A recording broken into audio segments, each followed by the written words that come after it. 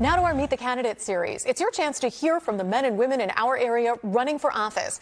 Today we hear from former Ambassador Carla Sands. She's seeking the Republican nomination for the U.S. Senate in Pennsylvania.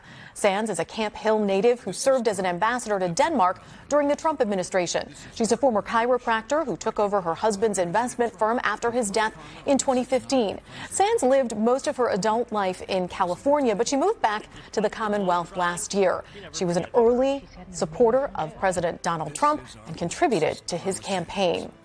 Other Republicans seeking their party's nomination for the U.S. Senate include conservative TV commentator Kathy Barnett, Montgomery County businessman Jeff Bartos, Mehmet Oz, who is well known nationwide for his Dr. Oz TV show, and David McCormick, who is a former hedge fund CEO.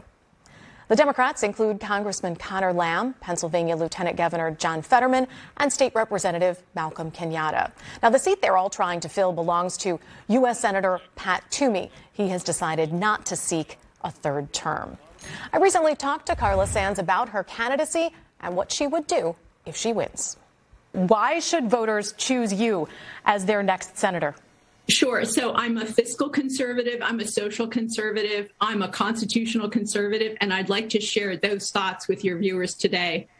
I am the only candidate in this race who actually helped Donald Trump get elected president in 2016. And like I have every single Republican candidate for president since I've been an adult, because we're the party of strong families, strong small business, and constitutional freedoms. But he also appointed me as his ambassador to the Kingdom of Denmark. I'm the only candidate in this race who worked in the Trump administration. Now, you obviously have roots here in Pennsylvania, but you had not been living in Pennsylvania for a while. Why do you think you are better to represent Pennsylvanians than someone who had been living here the whole time? Well, Lauren, I'm an eighth-generation Pennsylvanian. My Pennsylvania ancestors fought in the American Revolution and in the Civil War, and I truly believe this is our time to fight for the heart and soul of our nation. The Democrat Party of today is not the Democrat Party that I grew up with. It is radicalized. It is controlled by people like AOC and Bernie Sanders. The American people and the people of Pennsylvania did not sign up for this. They thought they were getting Joe Biden from Scranton, but they got a radical left agenda. The Biden administration is causing inflation that is hurting our Pennsylvania families.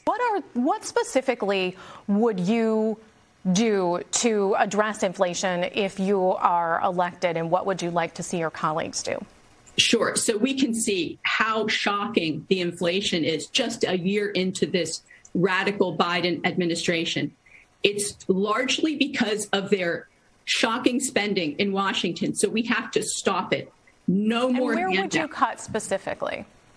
Well, in these multi-trillion-dollar bills that are being passed on a very slim majority in the Senate are many gifts to the far left. They're Green New Deal handouts that they are going to try to fundamentally regulate every aspect of our lives and force people into things like electric cars and force people into different ways of building their houses, living their lives, running their businesses. They're attempting to even put Green New Deal kind of environmental regulations into our lending system.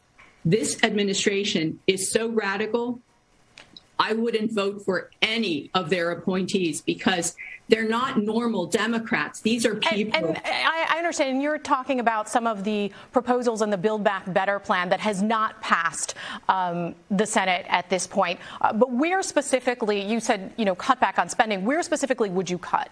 So there are tens. I've read through some of these bills, even the ones that have passed. Cut in existing spending, because those bills have not been passed. So that's not spending that they're doing right now. But the inflation obviously is something people are experiencing right now. So what would you cut in the spending that you're saying is contributing to that? So there's two areas that we need to get a hold of. One is the supply chain, which is also contributing to the inflation. The Biden administration, because of they are so beholden to certain unions, not all unions, but certain ones, the supply chain is largely disrupted. It's not just the problems in Asia. It's also here at home. But there are $10 billion gifts here and $100 billion gifts there to certain very far left groups and cities to give them money that eventually comes back to the Democrat Party for more political control. It's baked into even the bills that have already passed.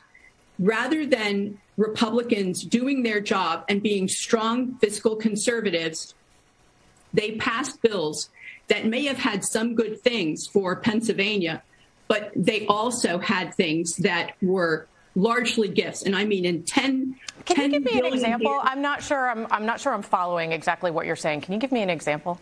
Rather than bore your viewers with exactly where the money is going, it's going to far left groups. And here's what I will groups? say. Which groups are you talking about? There are many far left groups and also cities that are not following the law, that are offering sanctuary to illegal immigrants, that are Philadelphia. So we are having ghost flights come in. So are you saying that you would cut money to Philadelphia? You would cut back on the money that Philadelphia gets from the federal government? So Philadelphia needs to enforce the laws. They are allowing criminals to roam the streets and hurt people in Philadelphia. You have an out of control prosecutor there and prosecutors and the mayor who are basically radical leftists who are not enforcing the laws in Philadelphia. Now it's spilling into the suburbs. We need to make sure the number one job of an elected official is the safety and security of the people that they represent. They're not. So is there some funding that you're saying you would cut to Philadelphia? So what I'm saying is I think there are ways at the federal level to force these cities not to defund the police, to enforce the laws, to make sure that violent criminals are not on the streets, that if people are repeat offenders, that they pay the price. And then, of course, Republicans are the party of second chances. Then we need to welcome people that have done their time back into civil society and let them have opportunities. You served in the Trump administration as ambassador to Denmark. Have you spoken with President Trump about your candidacy, and did you ask for his endorsement? Well, every candidate in this race would love to have President Trump's endorsement, but I never get ahead of President Trump. He is the leader of the Republican Party. He has claimed that he won Pennsylvania and the general election in 2020, even after his legal challenges failed in that. Do you acknowledge that President Trump lost the 2020 election?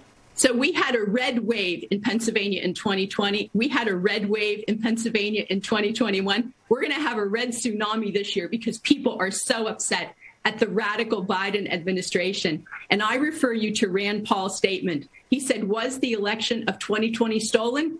He said, yes, it was. It was stolen legally. Do you believe that it was stolen? Senator Rand Paul referred to a forensic audit. Well, I'm asking you because you're running for Senate here in Pennsylvania. Let me answer the question, Lauren. Thank you. Certainly. Senator Rand Paul said, I refer you to the forensic audit that determined that the private money contributed by Mark Zuckerberg and his friends, almost $500 million to control how the election was conducted or held, changed the outcome of the election. And Donald Trump would have won without that private money controlling the election. So I think we should outlaw at the federal level and ban private American oligarch money from controlling our elections. I will work to ban that private money in Washington. I will work to ban critical race theory so that our kids aren't indoctrinated to hate each other and hate our country. And I will work to secure our southern border and the American people. I worked in the administration. I worked to secure the United States on behalf of all of your viewers. And I'm ready. I stand by to do it again on behalf of Pennsylvania. Stay with NBC 10 at Issue as we bring you more of the candidates running for office during Decision 2020.